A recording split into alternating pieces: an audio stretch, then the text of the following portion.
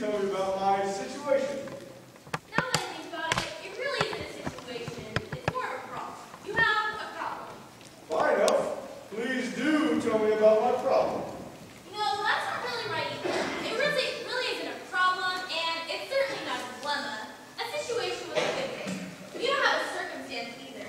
As it happens, you might also describe the situation as circumstantial or difficult, but definitely not a dilemma.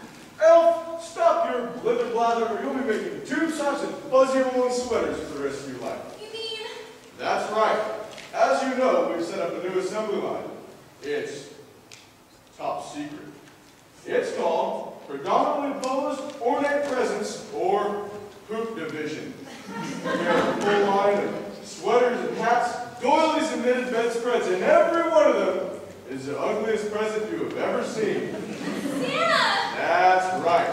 You'll be making the presents that children hate to get for Christmas, Saggie. We've taken online surveys, and 4 out of 5 children prefer wet coal over this stuff. Okay, you might as well know. Miss Claus and the Elk Board of Directors sent you here. They want me to help you get over your situation. Which is? Will I be doing poop duty if I tell you? Saggie, your life will be nothing but poop if you don't. No. Okay, there is a clinical name for it. Let me check my records. It's called, diethnophobia. What? Wait, that's alright. That's the fear of boring dinner conversation. Let me check again. Yes, here it is. Curmudgeonophobia. That's what it's about. Mudgeonophobia? Fear of not being jolly. That's ridiculous. It was originally named Scroogeophobia in honor of your arch nemesis, Ebenezer Scrooge, but since he was being difficult about it, the whole Mabel's disabled kind of thing, we changed it. I am not afraid of being not jolly. Facts are facts, Snowflake. But it's who I am, Saggie. I am Santa, and therefore I am jolly. Well, we're all sick of it. It's the belly like a bowl full of jelly, the rosy cheeks, and the laugh, the red suit, and the white beard. It's all so false. So not you, Santa. And quite frankly, the children don't prefer it either. Since you failed to see it and correct it, I've concluded that you are not well, Santa. Well, before I consent to any further psychoanalytical treatment for my illness, I need proof. Fair enough. Nurse Nat, bring exhibit A. I need the one with the pigtails and the cute freckles. Is he fixed yet? What? I said, did you fix Santa yet? Someone said he might be a few presents short of a full sack, if you know what I mean. I can hear you. No, you can't. I'm imaginary, like a fairy. Okay, thank you. Now it's time for you to fly back around the castle, okay? Yay! Strengthen your medicine. Bye, Santa. I'm a coat rack. Whoa! Who do we have here? Come here, little one, and tell Santa what you want for Christmas. What's your name? Tina.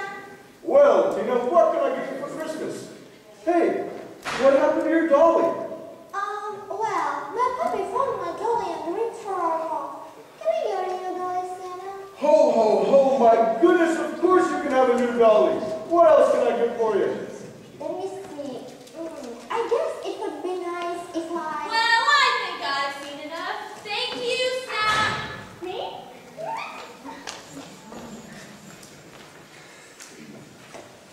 How much for Nito?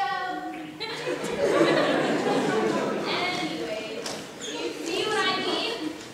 No, I see nothing wrong with the way I behave. It's Christmas cheer, and everybody loves it. Not anymore. Nobody's buying that laugh. It's so fake. Ho, ho, ho. Nobody laughs like that. In fact, it's getting worse. Did you know that every time a word starts with ho, you start with that jolly laugh? It's too much. I don't do that. Oh yeah? Tell me this. The country that's bordered to the west by Guatemala, what do you call it?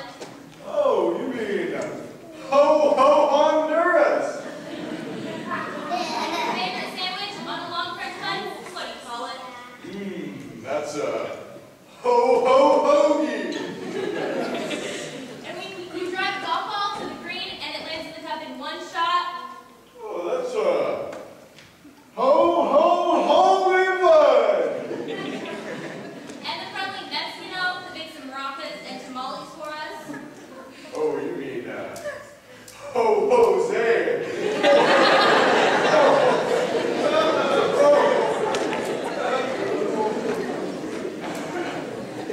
All right, I get it. Maybe I should pack it instead of ho-hotel. Can we move on with this? I think you get my point. This ho-hoing is a little excessive. As far as Tina is concerned, I think one dolly is quite enough. Perhaps she needs to be a little bit more responsible with her toys. Perhaps a sewing needle and thread for Christmas. Teach the young ones a little self-reliance, you know? I'm sorry, Saggie. Where did you say you went to college? I didn't. So where did you go to school then? I mean, I didn't go to college. I made that up. I thought that maybe you wouldn't listen to me if you thought I was just a normal elf. Usually, I prefer the menial tasks involved in elf work, and yes, I admit it, I'm a people person. I like making Barbies, and G.I. Joes to come through wrist high. I even work with a team to create the Sims video game series, but I'm not ashamed. I really shouldn't be doing it. Basically, a bunch of us got together talking about it, and we decided it was best to give you the straight-up, unjovial personality. I'm sorry about the deception, but we were desperate. How do you tell someone like Santa that his bubbly personality breaks you like sandpaper? No one's brave enough to do it, so I volunteered. So, after a thorough analysis of my personality, your conclusion is? Too jolly, Santa. Too jolly. How about this? I forget this conversation ever happened. How about you take your pointy ears and your phony PhD and you find a new job posing for trophies? Yes, I am jolly and proud of it. Now look, I'm busy. I have schedules to make, meetings to attend, and by golly, reindeers to raid. I'm leaving now and I would appreciate it if you did the same. Please report to the predominantly closed ornate presence department immediately.